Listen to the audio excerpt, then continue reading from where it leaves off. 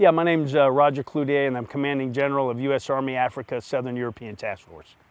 The African Land Forces Summit is a venue where we bring together over 40 land chiefs, our interagency partners, the African Union, United Nations, and our SPP partners, and we come together like we are this year in Gaborone, Botswana, to discuss the complex security challenges that we all collectively face here in Africa.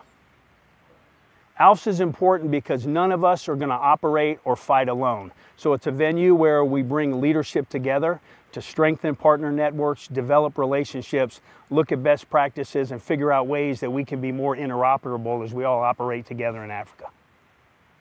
This is really about developing the partnerships and the networks before you need them. None of us are going to train or operate independently, so interoperability is a key. And it allows us also to demonstrate the fact that the United States is the preferred partner of choice in Africa, and this is where we build that relationship and grow it over time.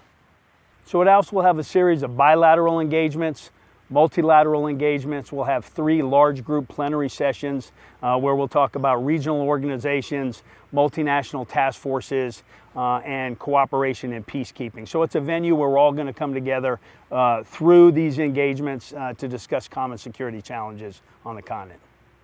Our Botswanan partners have been fabulous co-hosts. They put together an absolutely magnificent event, and I'm really excited about the issues and challenges that we're going to discuss that we all collectively face in Africa. America should be proud of her sons and daughters, the great young men and women that are here in Africa, getting after it every day. They're far from home. They're on the cutting edge of American foreign policy, but they're getting after it every single day, and America should be proud of these young men and women in uniform that are doing a magnificent job here in Africa.